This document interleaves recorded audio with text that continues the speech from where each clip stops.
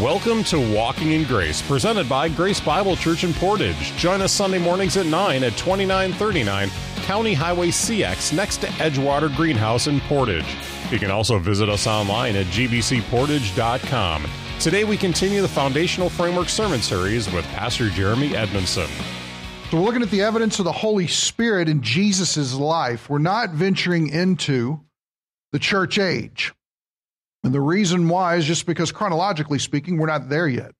The Holy Spirit does a lot more in moving forward, actually going from the place of abiding with or remaining with the apostles to the point to where he will indwell the apostles and anyone who is a believer in Christ after Acts chapter 2. And it's important that we understand that. Otherwise, if we just stopped with the teaching of Jesus, we might become discouraged a little quickly of why the Holy Spirit is not something more permanent. I hope today that you would take comfort in the fact that he is. We see the Holy Spirit present in the idea of Jesus's conception. We see the Holy Spirit present in his baptism. We see the Holy Spirit present in all the works that Jesus did. In fact, all the works that he said, he attributed that to the work of the Holy Spirit in his life that testified to the fact that the kingdom of God had come upon people and was holding them to a point of maximum accountability because he is the promised Messiah that the previous 39 books, the Old Testament, constantly pointed towards. So where are we at now? We're in a very interesting section of Scripture. If you're familiar with how Scripture is divided up in John, chapters 13 through 16 is commonly what is known as the upper room discourse. And this is the last accumulation of teaching that Jesus was giving to his disciples before his betrayal and arrest, mock trial, and crucifixion. And what he is doing in this situation is he is preparing them for this transition. He is trying to get them in a hope attitude related to when he will not be with them in a physical presence. These disciples have spent between 3 and 4 years following Jesus. They left everything that they had. They gave up their businesses that they were involved in, and they've spent time listening to his teaching over and over, day after day, watching his miracles, being completely impressed with who he is. And when they're called to give account for their confession, we agree with Peter. You are the Christ, the Son of the living God. We understand this. From all the exposure that we've had, this is who you are. There's nowhere else to go but to be with you. You have the words of life. And so after at the supper, whenever Jesus reveals to John, and it seems that he reveals to John only, that Judas is the one who will betray him by taking bread, dipping it in a dish, and handing it to Judas, Judas leaves. And now you have some extremely relevant and profound teaching that Jesus wants to assure them before certain tragedy is going to hit them. And here's the reason why. Jesus wants to speak words of truth to them so this tragedy will not overcome them. And one of the greatest things that he is explaining to them is the promise of the Holy Spirit. To get an idea of what's going on with this, let's first look at John 13. And if you were to go and read this section, chapters 13, 14, 15, 16, you would notice a reoccurring theme of the idea of love and what it is to love. Now, what it is to love is a completely separate sermon that I am going to do my darndest to stay away from today. But I can't guarantee that my pinky toe is not going to wander over in it, okay? But in John 13, 34, and 35, excellent words. And notice what it says. A new commandment I give to you, that you love one another. Now, we already talked about one another this morning, didn't we? So you already know who that is. But notice what it says after that. Even as I have loved you. There's the level of love. Because, I'm supposed to love everybody. And then in the back of our minds, our flesh, our carnal sinful nature is going, but how much do I really have to love them? I love that Jesus squelches all questions, right? He just gets rid of it now. Even as I have loved you, that you also love one another. This is exactly what Roxanne said. By this, all men will, what's the word? Know. Now, I can't help it. But if you want to talk about evangelism and how to reach people in a dying world that seems obstinate to the very idea that God exists, if love was being demonstrated for one another as Christ loved us in the church, I guarantee you that begins to pour out of the church. Because wherever you go in your social circles, you take that with you. Does that make sense? So notice, all men will know. They'll know it. It's undeniable. They will know that you are my disciples if, anybody know what that little word if is called if you're breaking down doing sentence diagramming? It's called a contingency. The idea that everybody knowing is contingent on something taking place. If you love one another. But guess what? If you don't love one another, the world doesn't care because you're just like them.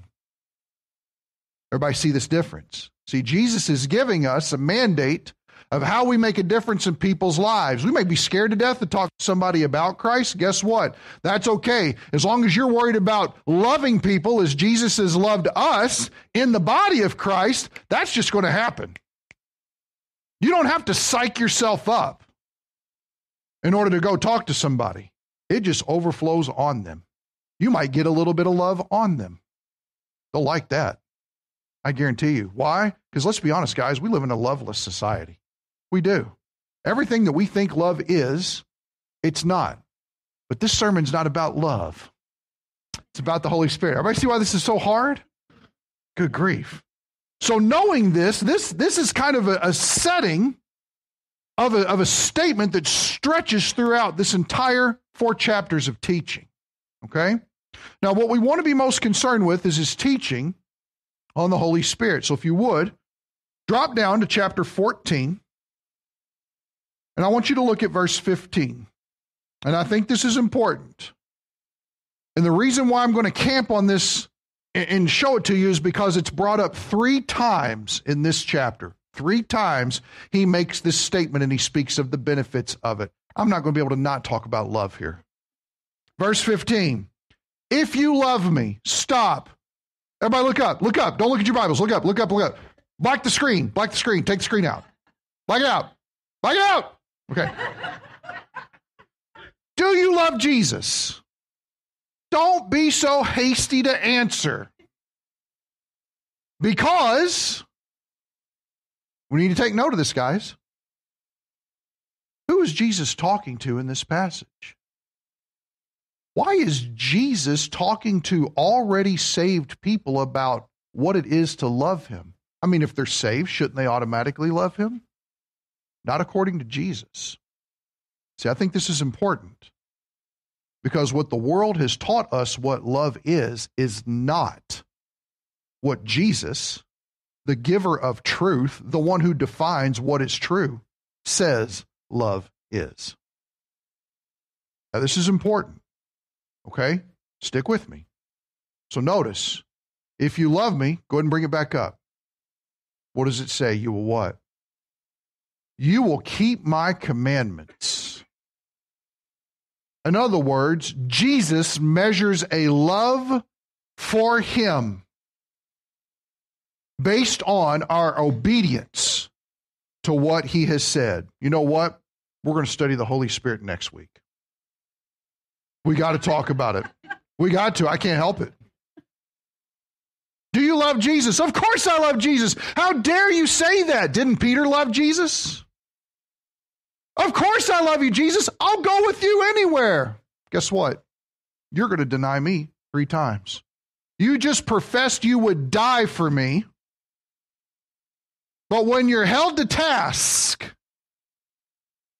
everybody see it? In fact, what's interesting is when you look at some of the translations in the Greek, when it talks about the 3rd time, girl comes up to him. You were with Jesus in the garden, weren't you? He actually curses at her. Can you imagine Peter foul mouth, fresh off the sea sailor Peter chewing out a girl because she dared associate him with Christ. Everybody see this? So it's not that odd when we look at what transpires afterwards in time that Jesus would be sitting down with 11 people, Judas is already gone, 11 people who have followed him, forgive the pun, but religiously, and in doing so, if you love me, you'll keep my commandments. Now watch what goes on here. We'll go ahead and hit this. I will ask the Father. So Jesus is going to ask God for something. And he will give you another helper. Another helper. Grasp this. Another helper. Which means who is the current helper. Jesus is their current helper. I'm going to give you another like me. In fact, do me a favor. Everybody put your finger here. Turn over to 1 John.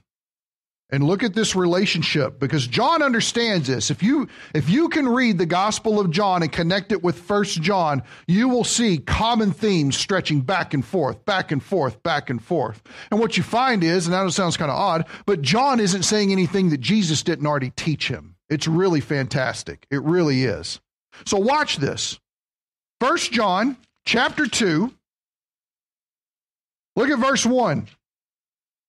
My little children, I am writing these things to you so that, here's the reason, you may not sin. That you may not be committing sin in your life. Are you saying that we have the capacity for sinless perfection? No, but what I'm saying is that after you believe in Jesus Christ, and at this point, the Holy Spirit was residing in every believer. If that is the case, you don't have to sin. You can say no to sin. Before Jesus, we were all dead to God and alive to sin. So all that we did was sin.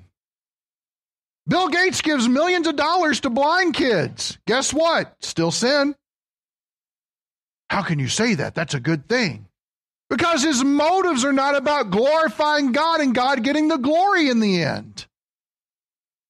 It's not about doing it so that God's name would be revered amongst people. So it is sin. Well, that's being really nitpicky. Well, Jesus cares about the heart, not the actions.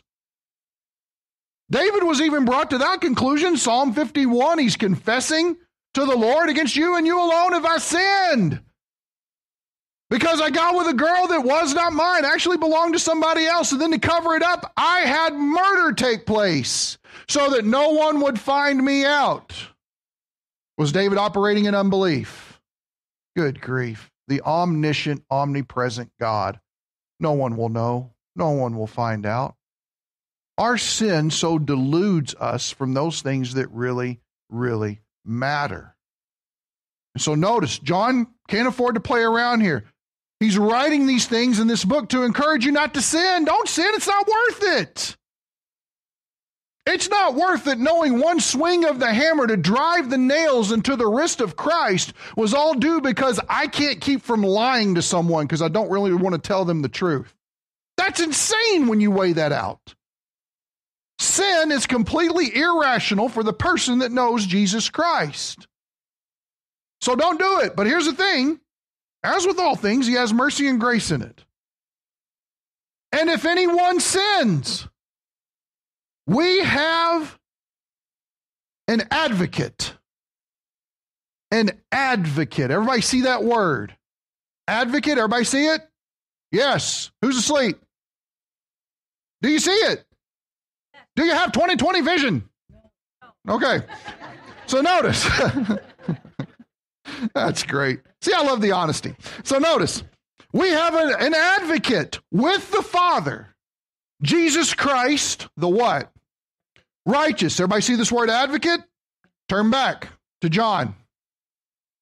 John 14:16. I will ask the Father. He will give you another advocate. Another helper. Some of your translations will say another comforter. That's not bed comforter. That is, he's actually here to comfort you. Some of your translations might say counselor. The Greek word here is paraclete or parakletos is the idea. Para means to come alongside. Kletos means to call or invite is the idea. So the literal rendering of the word is that this is one who has been called or invited to come alongside you and to stand with you. I am going to send you someone that is going to, and everybody hold on to it, because I get that the Holy Spirit is a spirit, but go with me on this and try to wrap your mind around it. That will physically replace Jesus in the lives of believers in such a way as to where not only will he be with them as he is at this moment as Jesus is with them, but in Acts chapter 2, when the church starts, he will then reside within them. Does that make sense? So this idea of him being a comforter, a counselor, some people say, well, it's an advocate like he's pleading your case. No. The Holy Spirit does not plead your case before the Father. The Son of God pleads your case before the Father. How do you know that? Because he's the one with the blood that paid the price. Didn't John just tell us if we sin, if anyone sins, we have an advocate with the Father? The stand between. Jesus Christ, the what? Righteous. What qualifies Jesus as righteous? Well, he's God. Is that it? What qualifies him as righteous? He never sinned. Romans 10:4, Christ is the end of the law for everyone who believes. Keep faith, but notice, the righteous requirement that's demanded through the law of God, Jesus fulfilled it, and Jesus is the end of it. When he was hanging on the cross and he cried out, "It is finished," tetelestai, the words actually mean paid in full, done. In other words, church, don't worry about the law. I've saved you from that. I've redeemed you from that. So if we were to go through the Gospels and we were to look at Jesus' interaction with the disciples, and let's be honest, if anything, you see that Jesus must be God because of the amount of patience it takes to work with these 12 individuals, yes? Yes. Oh, yeah, amen, exactly. Imagine, it's almost like you've got 12 4-year-olds running around all the time. And Jesus is just as cool as a cucumber the whole time. It's great. So notice you see the patience, the love, the care, the guidance, the direction, the help, even challenging and convicting and provoking them in the same way that in the same way that Jesus is all of those things unto the disciples, so the Holy Spirit will be all of those things to them as well. Does that make sense? Different roles to fulfill, different capacities to withhold. As Jesus was alongside them, the Holy Spirit will then be in them. Everybody see the difference? Okay. Everybody stick with me here. This is great. I love it. So notice, give you another helper that he may be with you how long? No, not just forever. Forever. Forever. The Sandlot, anybody? Okay, just making sure. Good, you know it. Forever. He's not going to leave. It's not going to happen. He never goes away. Now, don't answer out loud, but think for a second. Am I a believer in Christ? Don't answer out loud, just think. If you're a believer in Christ, and the Holy Spirit will be with you forever, what does that tell you? What does that tell you about God's grace towards you? You cannot lose your salvation. Otherwise, forever means something very different than all eternity. You know what it also tells you? Not only are you sealed up by the Holy Spirit, but get this, you are never alone. You are never alone. Guys, thankful for the snow because we didn't have it in Indiana. Winter's depressing. I don't even need to talk to anybody to know it, because when I walk by Walmart Vitamin D is gone. All of it. Gone. I mean, I'm kind of wondering, oh, where's Louise? Where's she at? Hey, tell them, jack that price up twice. Oh, man. It's like $5 a bottle, $10 a bottle. People are still going to buy it out because they are looking for something to satisfy the loneliness and the bleakness and how everything feels gray. Now, let me tell you about what you have for free. You have the Holy Spirit.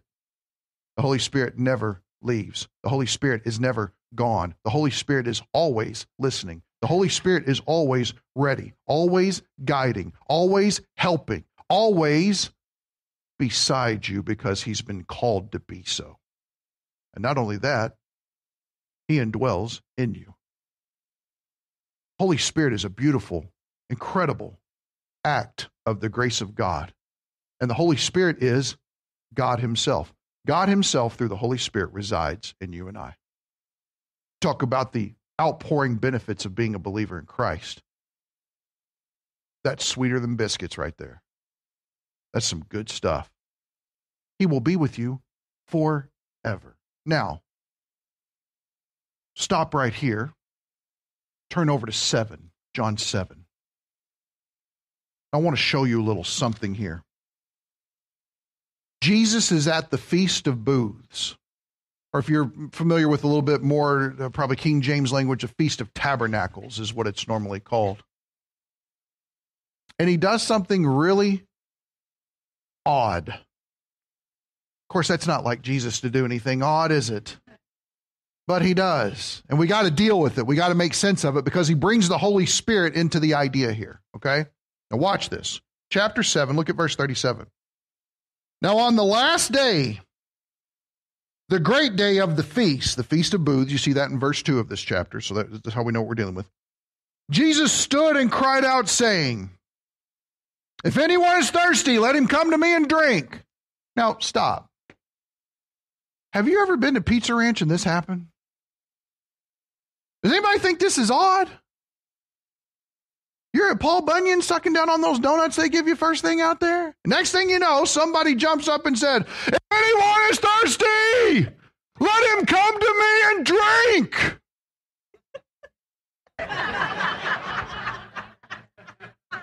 There is symbolism in everything I do. Will that capture your attention? Yes, but the first thing you'd be saying is, what in the world is going on? Honey, open your purse. We're putting these donuts in there and we're leaving right now. That's what would happen. You're out of there because it's so odd unless there's a reason. What was that? What was that? The Holy Spirit? Okay, good. The interesting thing about the Feast of Tabernacles was every day for the feast, the priest that year would go over to a pool there in Jerusalem, the pool of Siloam. He would get out a big jar of water, probably more larger, take it over, and he would go to the altar, and he would pour out the water all over the altar every day, the Feast of Booths. And the reason why he would do that is because it was always pointing to the time that the Messiah would return. And so when Jesus stands up and he yells out in front of everyone, if anyone is thirsty, come to me and drink, is the idea. He is doing it in relation to this constant plea for the Jewish people. Lord, bring our Messiah. Lord, bring our Messiah. Lord, bring our Messiah. And here's what he's saying. I am the Messiah. And I'm not just the Messiah, I'm the giver of life. Look what he says in 38. He who believes in me. Now stop, because he just defined for you what he meant by using the idea of drinking. It's a metaphor for believing.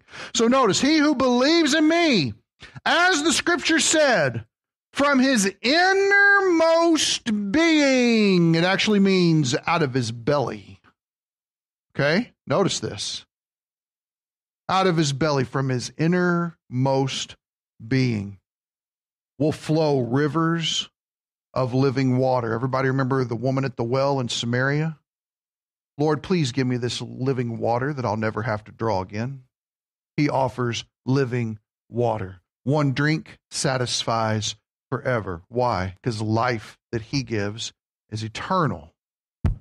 So now watch this, because here's a beautiful thing if you've ever read through the Gospel of John. John takes a moment and gives you a verse of commentary so you know that's what's going on here. Look at 39. But this he spoke of the what? The Spirit, whom those who believed in him, watch this, were to receive, for the Spirit was not yet given, and it gives you the reason why. Because Jesus was not yet glorified. Notice that John, in his commentary here, has told you here's what Jesus is referencing. And here's the reason why we love it, is because if we believe in the inspiration of the Scripture and the inerrancy of the Scripture, the fact that it's Holy Spirit inspired, as this church affirms we do, then what we find out is that John's commentary about what Jesus said is also inspired by the Holy Spirit. So he's telling the truth on how to interpret everything. Now, all the hermeneutes in this room said, amen, right? Thank you for doing the work for me, John. That's great. He spoke of the Spirit. When the Spirit comes to the point where he's indwelling people, it becomes a wellspring of living water within that person. It becomes something that completely satisfies. Now stop. Are you completely satisfied with the indwelling of the Holy Spirit? See, that's a question we have to answer. Because life is full of dissatisfaction, yes? No one, everybody here's got, your life is to the nines all the time. You see what I'm saying? Anybody ever feel like something's missing? Sometimes I wonder, because church people are often scared to death of the Holy Spirit. Don't talk about him too much. It's not Voldemort, man. We're okay. But sometimes people get strange about the Holy Spirit, and they deem the Holy Spirit strange. Some of that is left over from the Holy Ghost verbiage that was used from him, right? If he ain't like Casper, you don't want anything to do with him. Some of us have had more of extreme teachings on it that are really guilt-laden, if we had to be honest about it. Or we were conned into this idea that we needed to experience a second blessing of the Spirit that need to take place in order for us to truly be saved. I'll never forget it. Guys, you have never seen anything until you've seen me sitting in a messed up Toyota Corolla in the passenger seat, 6 months freshly on fire with God. This guy has got us positioned where we see nothing but cornfields right here. We're at the end of a road. And he's sitting there going, I mean, he's just speaking in tongues, going crazy. And he's looking over at me and he's like, if you really want the blessing of God and to know that you're saved, you'll do this. You know, and I'm like, Nipsey Russell. I got nothing. And you know what, guys? I almost set down my Bible and walked away. I was this close to being done with Christianity. Because all of a sudden, the Savior that was supposed to be sufficient was not sufficient. All of a sudden, everything I was told that I needed was in Jesus. All of a sudden, it wasn't there. He was essentially letting me know, well, there's cracks in that armor, and so we need to fill those in to make it okay. And it was almost damaging to my faith. So a lot of abuses of the Holy Spirit are often promoted that make us fearful. Let me say this. If you are a believer in Christ, you undoubtedly have the Holy Spirit indwelling in you at this moment. But just because you have the Spirit indwelling you doesn't mean that you have positioned yourself to receive the blessings that the Holy Spirit wants to bring into your lives. Thank you for listening to Walking in Grace, presented by Grace Bible Church in Portage. If you have any questions or comments, please contact us at P.O. Box 534, Portage, Wisconsin 53901, or email us at gracebibleportage@gmail.com. If you've missed any episodes of Walking in Grace, you can listen on our website at gbcportage.com. Scroll down to the Walking in Grace link. Also, you can join us Sunday mornings at 9 at Grace Bible Church, located at 2939 County Highway CX, next to Edgewater Greenhouse in Portage, Wisconsin. Or you can join the live stream on YouTube or our website at gbcportage.com. Thanks again for listening to Walking in Grace.